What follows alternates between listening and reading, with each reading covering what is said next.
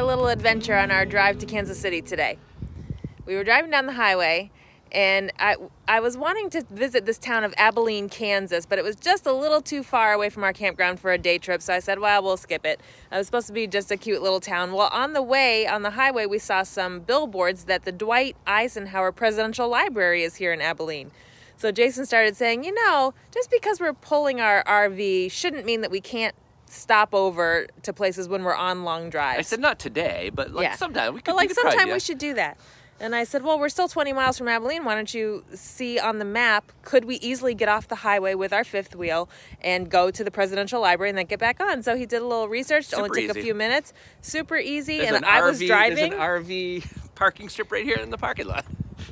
They've got a special parking area for campers and fifth wheels and RVs. And I was driving, so I pulled right in here, and I even backed up the RV into this parking spot with Jason's help, which is the first time I've ever backed up the RV. So that was a good practice for us. And now we can go to the Presidential Museum and see the town. That's so fun. I forgot you'd never really backed up before. No, I haven't. Oh, that's why you were taking your time. That was a good practice. You did a very good job. Nicely done.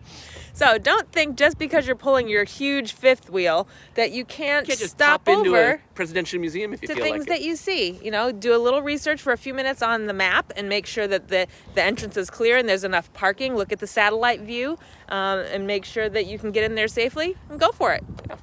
Yeah. There we go. That's a beautiful parking job. If you've been watching for a while, you also know that we're not opposed to taking the fifth wheel into a total wine parking lot. That has happened. So, in Texas. Was that? I think that was in Texas, yeah. There's plenty of room in Texas. So you can go wherever you want.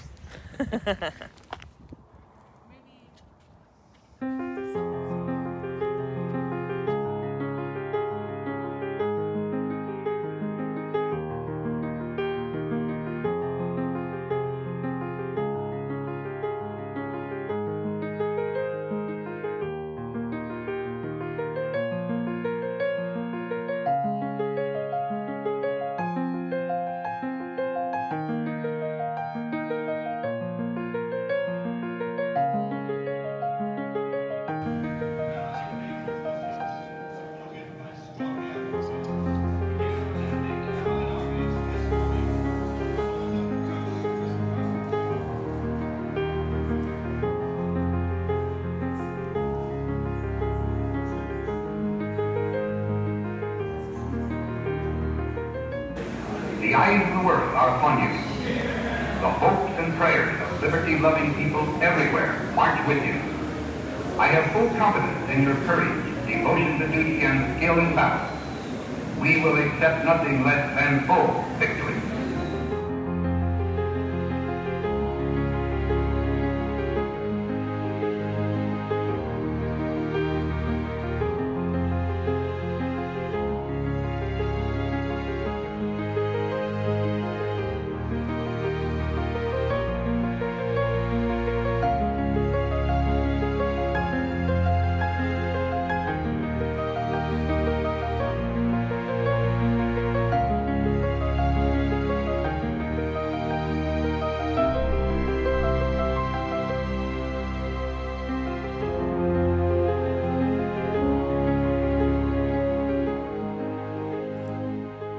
What a fascinating museum. I knew bits and pieces of Eisenhower's history with the war and with the presidency, but to see it all together was really striking and amazing. They've just done a full refurbishment of the museum, and they've done a wonderful job. It's a great interactive videos and war information and all about his childhood. Really worth the stop. This is his childhood home where he grew up with his 6 brothers and parents. And it's closed right now for refurbishment. They said there's a virtual tour online, but this is the original position or location of the home, and then they've just built all this other presidential library stuff around it. Now, because Dwight Eisenhower was such a decorated war hero, this was actually started in the early 50s. It wasn't, even before he became president, they were planning a monument to him here with his childhood home and his army service or, you know, military service. And then it's just evolved over the years into this presidential library. Fascinating spot. And he and Mamie and their young son are also buried here. And so we're going to head over to the chapel to see their resting place.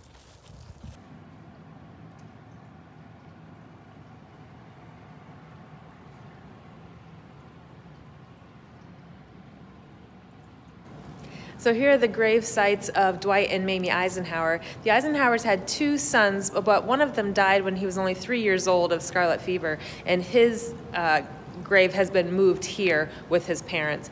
Their other son was in the Army and I think fought in Korea, and he's buried somewhere else, but they did have 1 adult son and then 1 child who died.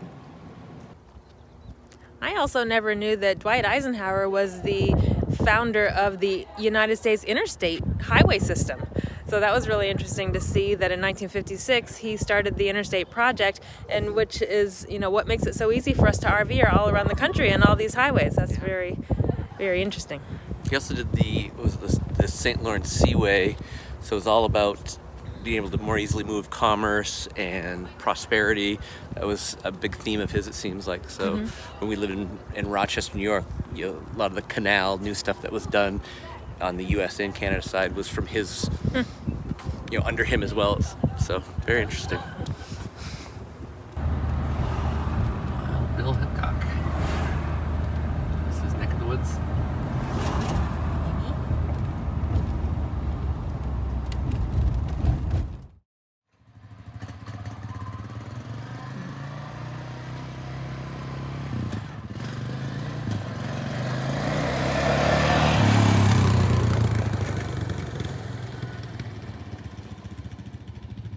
Just arrived at our Boondockers Welcome in Raymond, Missouri, just on the Missouri side of Kansas City. And we're gonna navigate this driveway. This guy was so helpful. He came down to the end of the road to meet us in his ATV and drove us up here and showed us all the stuff. They even have a 50 amp plug on their garage, so this is a great stay. This is a lovely neighborhood, and there's a little 2-mile loop walk back here that the host told us about. I'm gonna go for a little pre-dinner walk. Oh, it's so nice to be in warm spring weather and to have the birds chirping and the trees that we're used to here in the east. We can see the landscape changing gradually as we go east, and we are loving it. Yeah, it's nice to see to have spring, which we kind of avoided on all other trips, but the trees are budding, grass is greening up, and like Lisa said, the birds are chirping. So it was hot and sunny in other places we've been, but there weren't birds. No. There wasn't life. I feel like I haven't heard birds all winter.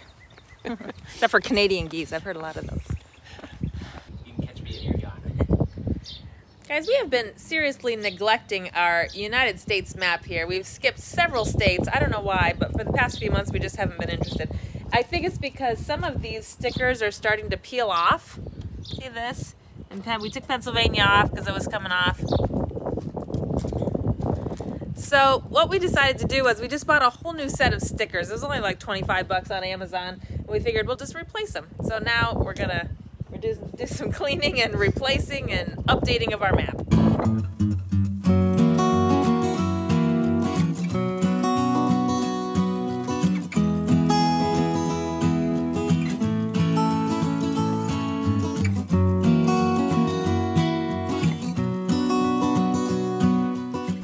Two years, 30 states. Very good. Sounds like something we'd do. All right, we're all caught up. This is a good looking map.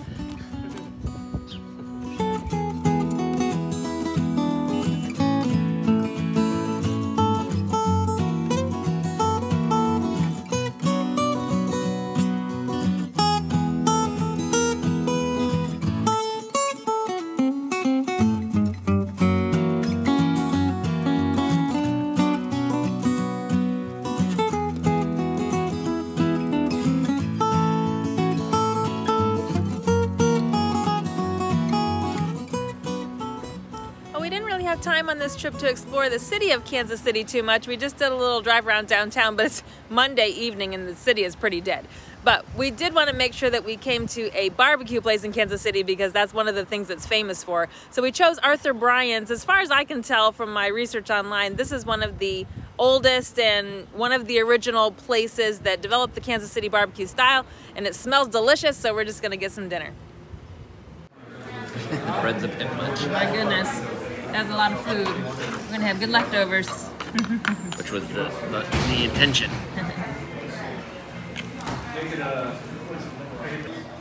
That is delicious. Everything is delicious. Now, Kansas City barbecue sauce is a little thicker than like Southern barbecue sauce. I remember when we were in North Carolina, their sauce was really thin. So Kansas City's nice and thick.